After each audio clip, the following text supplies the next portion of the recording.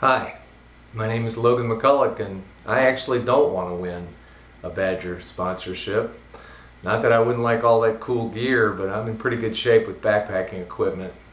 But what I would like to accomplish is trying to get more information out to the general public about Lyme disease.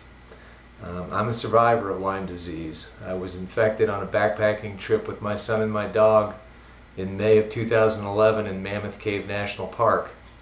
Didn't find out I had Lyme until about 5 months later after multiple misdiagnoses, and now after more than a year of treatment I'm finally coming out the other end.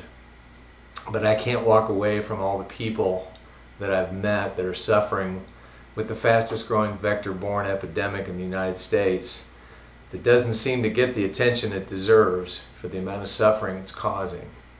So in July of this year, I'm going to start at Katahdin and hike south and share this trip on an online journal and a YouTube channel and try to share as much information as I can that I learned the hard way about how to prevent Lyme disease, and if caught, how to catch it early with proper treatment.